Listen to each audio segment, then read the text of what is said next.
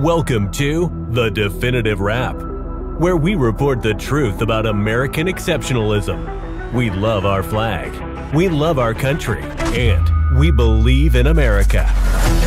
The Definitive Wrap, where we respect people of faith, the men and women in blue, and our support for Israel. And now, your host, Baila Sebrow on The Definitive Wrap. Hello, and welcome to The Definitive Wrap. I am Baila Sebrow. There are few true heroes in our midst. People who stick their necks out to help others, who do it not for money or fame, but because they truly care to help those whom nobody cares about. And those are the unsung heroes. Here on The Definitive Wrap, we bring the truth to the forefront. We respect people of all faiths, and we believe in America and justice for all. Our guest today, Mark Appel, lives and breathes for peace and justice. Mark Appel, a longtime advocate, has dedicated his life to advancing civil rights for all Americans and bridging the divide between different communities. He founded the Bridge Multicultural and Advocacy Project, that is a unity center that aims to address issues across cultural lines and advocates for transformational change in New York's diverse communities. Mark unites people of every racial, ethnic, cultural, and religious background. Mark has also spent 10 years rallying the support for the bill called the Passage of the Child Victims Act, a great victory for all victims of sex abuse. Mark, welcome to The Definitive Wrap. I am in awe of what you do. Please tell us about your background. How did you become the great Mark Appel, doing what you do for so many years? Oh, it's with you. First of all, thank you for having me on the show. I'm very humbled and blessed to have the ability. The Rebbeinu Shalom gave me the koyach, gave me the energy to do what I'm doing. It's amazing because as a youngster, I was pretty much a very shy individual. I'm still a very shy individual. When it comes to something I believe in, the passion breaks out and I go crazy. I go really, really. So, I grew up to a very religious family from Munkach, very rabbinical family. I went to yeshiva, normal yeshivas, Hassan Sofer. And then later in my life, I was involved in community non-for-profits in Borough Park and in Flatbush and locally and nationally. Then I started a school for special ed children. Oh. In 1986, Congress passed a law saying that early intervention for infants become an entitlement, which means that millions of children that suffer from autism, we have a high rate of autism in the Orthodox community, right, will now be able to get much more services that are going to be available because it's a federal entitlement and the federal government will pay 50% of the monies.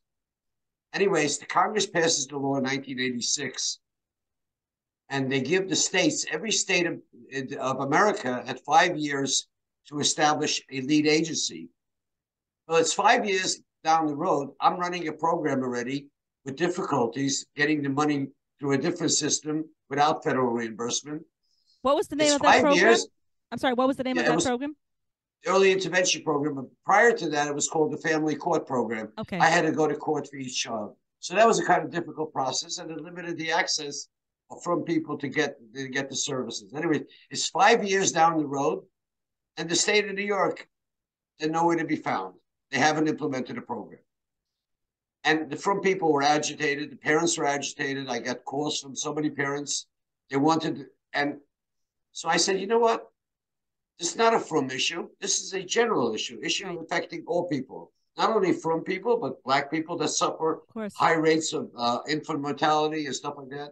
Yeah. So I reached out to one of my assembly people. They hooked me up. They connected me with Assemblyman Steve Sanders at that time. He was the assemblyman. He was the chair of the Education Committee, and he held public hearings throughout the state on the implementation of the program. And I reached out to him. I testified before the state assembly, and I brought in a lot of Black leaders. We came along with Mother Hale, who at that time was a worldwide celebrity. She came in. I still have the testimony and the photos. And we got the program done. I sat July 4th in my house in my house, July 4th, 1992, and I actually typed the bill in my house on a manual typewriter, and I was able to get it with some questions about the budget. I put in the sunset clause. Steve Sanders today is the chairman of a school in our neighborhood where we live, in Cedarhurst. He retired from the New York State Assembly, and he's the chairman. A lot of my friends, a lot of your friends, work for Steve Sanders, so that's a small thing. Anyways, I realized at that time, this was in 1993, that any one person could change the world. Yes. You don't have to be sitting back and criticizing government. We know the government messes up a lot of things and doesn't do things efficiently. We as an individual, one person, can change the world. That's right. And I changed that with the special education. Then I lived in, following the opening of the school, I had a school for about 20 years. I moved to the city. I had a large brownstone in the city. And for some reason, every Thursday night, the children that they call OTD, I don't call them OTD, but it's been labeled as OTD, wind up in my house. Our audience, for our audience who doesn't know what OTD stands for, it stands for off the derech. Off the derech, which means they're a little bit, they're not in line with their family as far as religion, as ideology, or the way of life. Anyways, they would come to my house. I'd serve them food. We'd watch television, we'd watch movies, we'd go to trips, we'd do things together. And I realized one by one, these boys were coming from the most prominent families in Williamsburg, Borough Park, Five Towns, telling me about how they were abused. So I said to myself, you know what? I had a big mouth before. Let me open my mouth. Right. And I went to work. I went to Albany every year for 10 years, starting in 2000. I believe it was 2013 or 2014 was my first press conference with Assemblyman Marge Markey. Bill Hyken was there. Other Assembly people were there. This was a battle like no battles that haven't been in New York State. What type of abuse were these children reporting? Some of them were abused by family members. And a lot of them were abused in the yeshiva. The yeshiva that's created to protect our children wasn't responding to complaints about abused children. How? Emotionally? How were they abused? Oh, they were abused physically, sexually. And there was one rabbi, he's not a rabbi anymore, who's working for the Satmar community. And I must admit, he has the best reputation in the whole world, the best reputation in the world. And I defended, somebody accused him. I defended I supported the victim. I believed him. But I tell you the truth, I wasn't 100% sure. Last year, a friend of mine, who's a close friend of mine for 10 years, sat in my living room right here in Woodmere, New York, and told me that his brother was abused by the same person. Oh my gosh. So what did the Satmar community do? They fired the rabbi so they couldn't be sued, right? They fired the rabbi. Okay. And when the victim reached 21 years old, the statute of limitations were up. They rehired the rabbi. They rehired him. It's insane. It's insane what was going on. I was fighting a battle with the Catholic Church because they have a lot of abuse in the Catholic Church. I was fighting with Aguda. I was fighting with Torah Masorah. I was fighting with Ohel. I sort of became a pariah. Pariah means that they looked at me like I'm a rat, I'm a musser. Oh yeah, that's because that's the way it is. They had a rationale. They had a reasoning. The reasoning was that the yeshiva board of directors, something that happened 30 years ago, they shouldn't be responsible for it.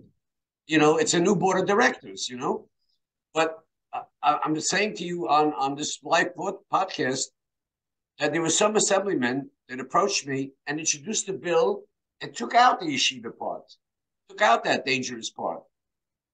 One prominent rabbi, the head of one of the national and most prominent religious groups, called him up and said, I want that out too. So we fought for 10 years. We went to Albany, we lobbied, and I used the same system that I used with the early intervention law. I used the same system. I found out that my assembly person the head of the Brooklyn Democratic Party, Radlis Bechet, and other 4 black assemblywomen were also sexually assaulted, not in the yeshiva, but by a friend, by a cousin, or school. I brought them into and once we brought them in, this law was passed after 10 years. It was passed in Albany like 4 years ago. 100% in the Senate and 98% in the Assembly. I stood there in the Senate, in the Assembly, inside the chamber.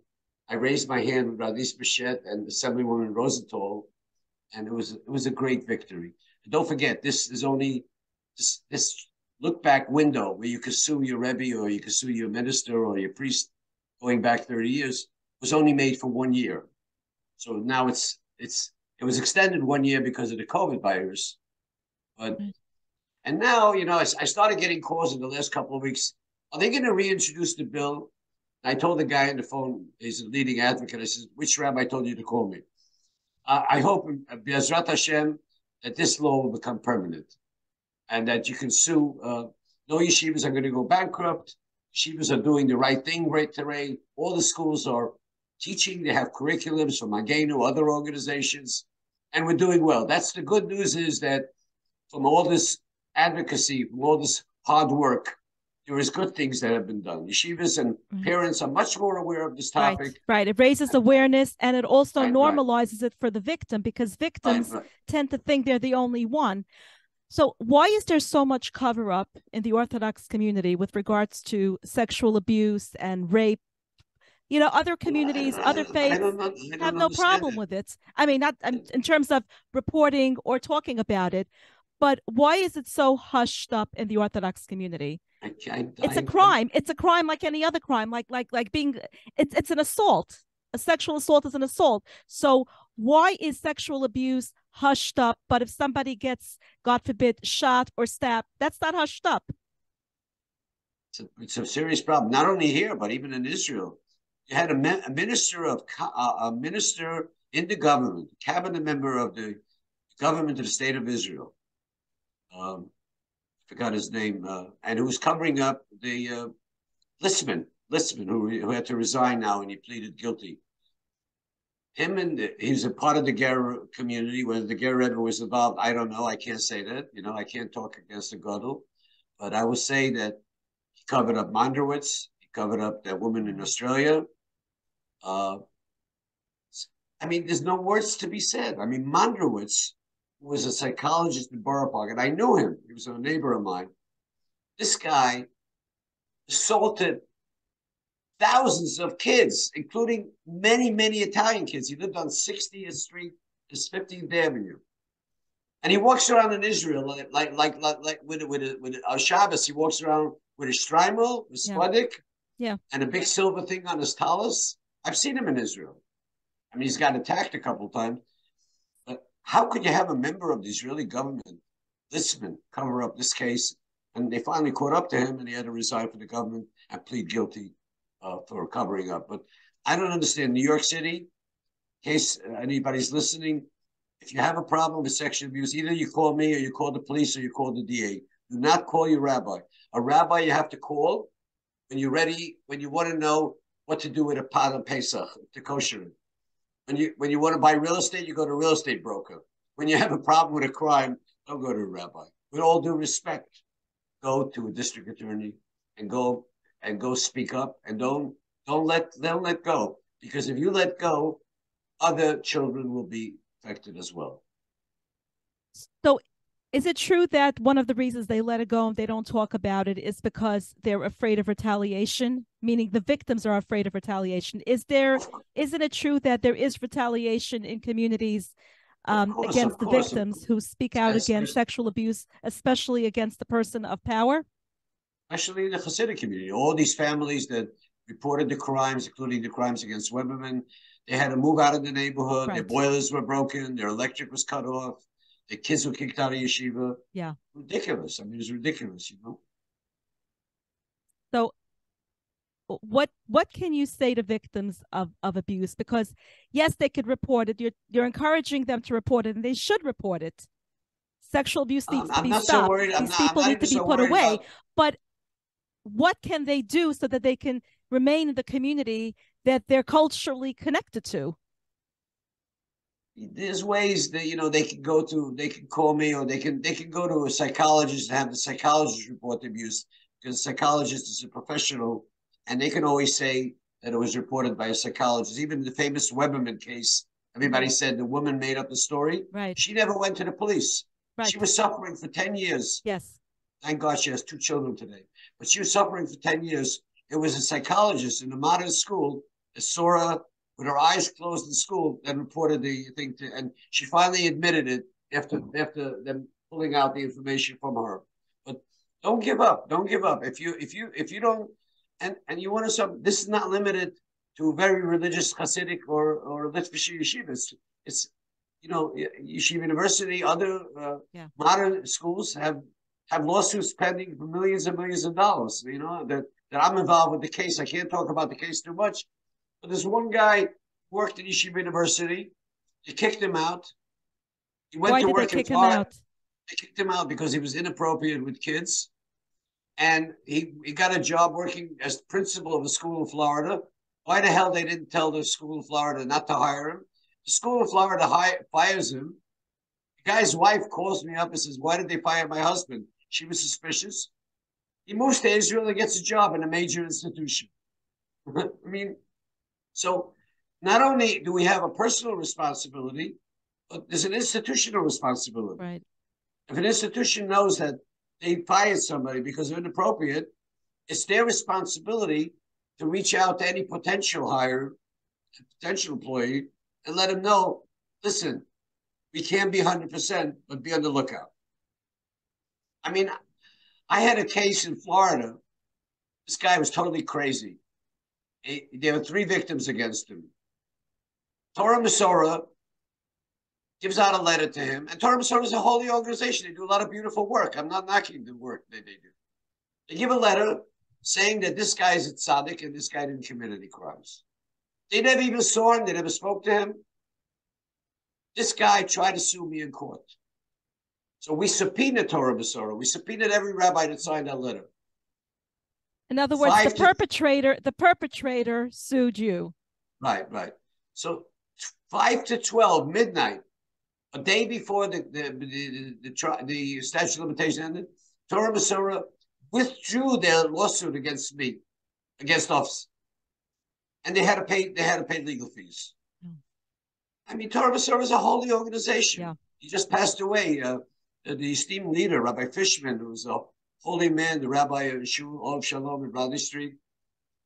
I don't know why they have the framework that cover up is the right thing to do. It's the wrong thing to do. But there are good things that are happening, and today yeshivas are flourishing. With this in our community, Rabbi Bender's yeshiva, and all shuls in the neighborhood. Everybody's aware. I know in my shul, this Shabbos, instead of taking the candies and giving it out to the kids, which is, I did it myself once, and somebody said, you shouldn't be doing that, right? I saw Rabbi Bloomstein's shul. I saw they put the candies on a bucket in the middle of the table, and a certain time after Kriyas Torah, everybody would reach out and take the candies, right? This way, there's no candy man, no question, Yeah. That was nice. Yeah. I just noticed it this past Shabbos. Yeah. Mark, when I said earlier that I'm in awe of what you do, anyone who has ever attended the Hanukkah party at the Bridge Multicultural and Advocacy Center is in awe too of you. Watching how people of different faiths celebrate and eat together, socializing, it's such a beautiful sight. And I'm always grateful to be invited to attend such events. Thank you. I thank you so much for including me. My question, Mark, is what motivated you to address the challenge of bringing multicultural communities and people together to form the Bridge Project? Well, first of all, I realized that I have some kind of iconic ability to do advocacy work and get it done. Oh yeah, well, that's you've made that very clear throughout your life. I'm saying that with humility and trying not to. But I had a koyach of that.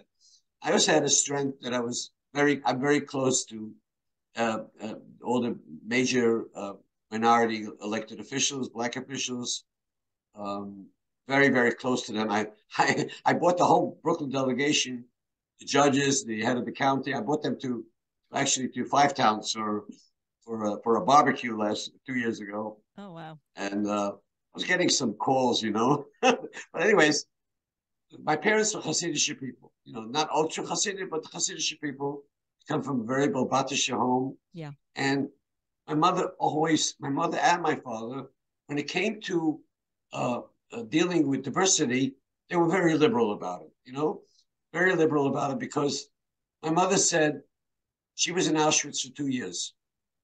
2 years she was there in Auschwitz, starving. After 2 years, the Russians came and freed in 1943, 44. Right. They freed Russia, Auschwitz. Right. And then the Americans came in and set up the DP camps. Yes. And they were the ones that gave my mother the first cup of soup. Mm-hmm. My mother couldn't even open her eyes, barely opened her eyes. She and my aunt, Sarah Michelle, may she rest in peace. My uncle was Rabbi Michelle from Rockland County. She opened her eyes and she looked at these troops. These troops traveled 6,000 miles away. They were hungry, tired. She looked up at their faces, and what did she see? First Black person in her life. Mm. The first Asian in her life. The first Spanish person in her life.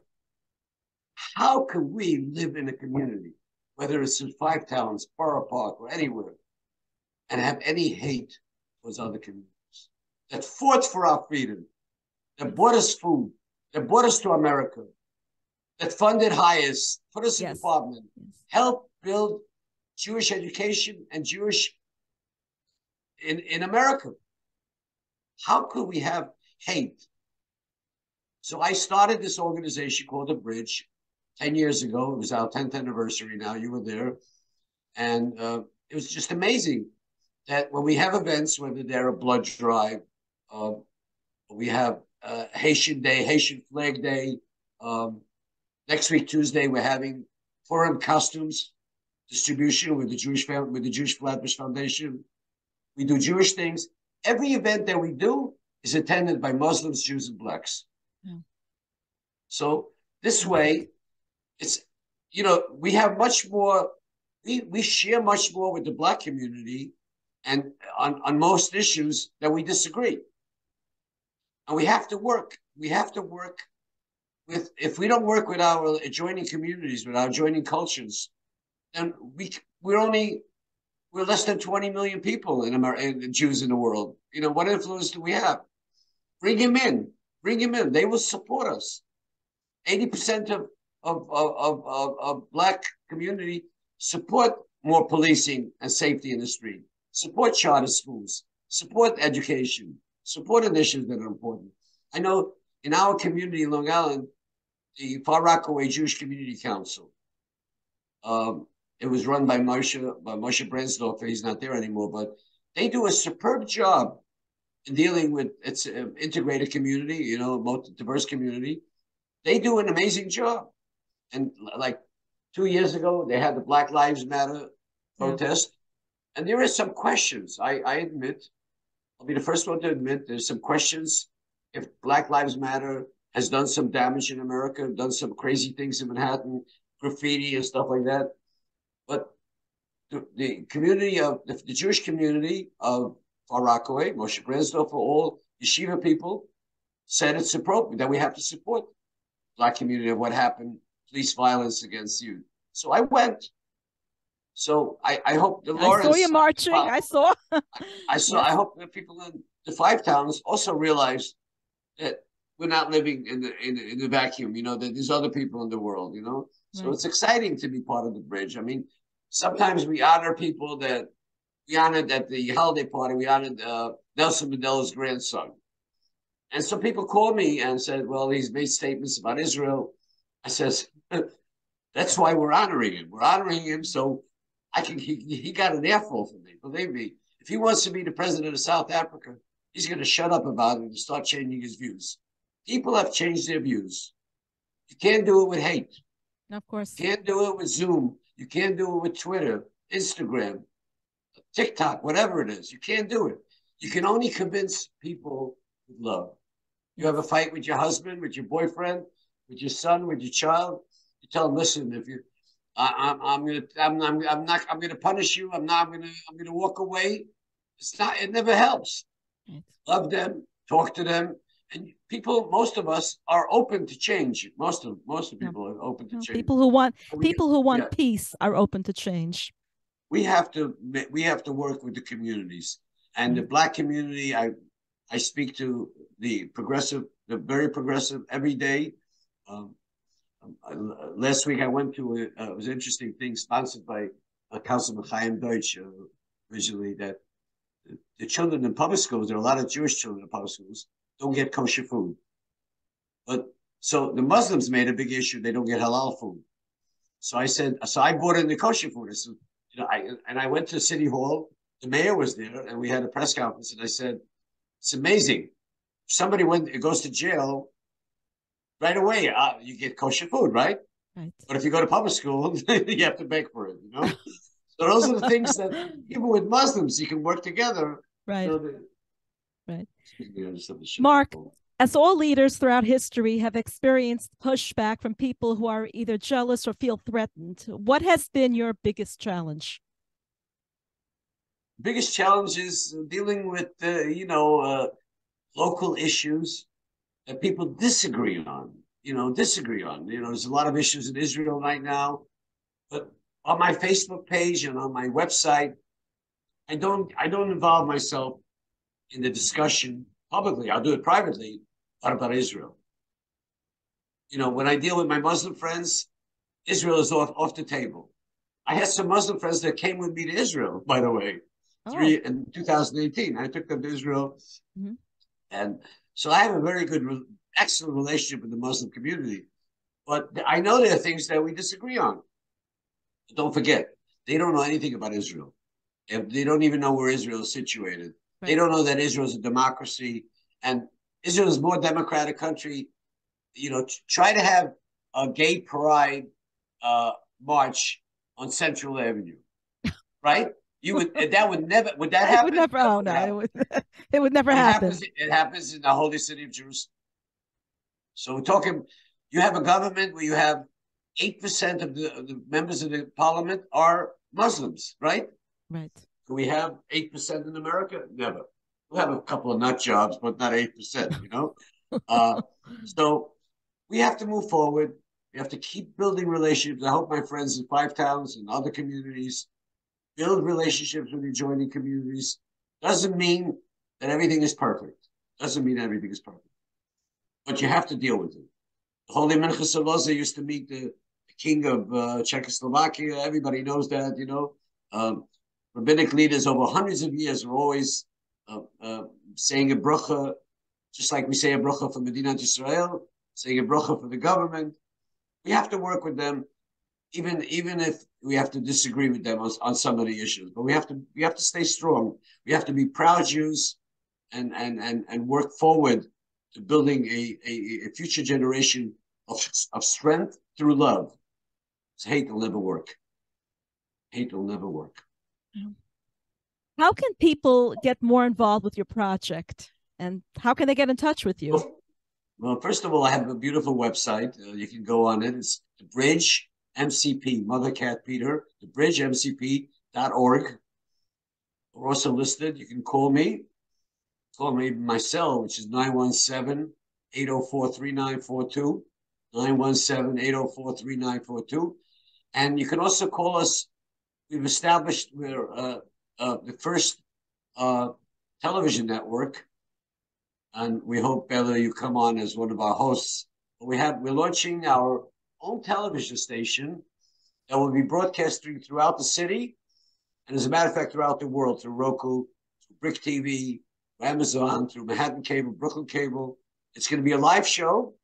It's going to be on twice a month starting April.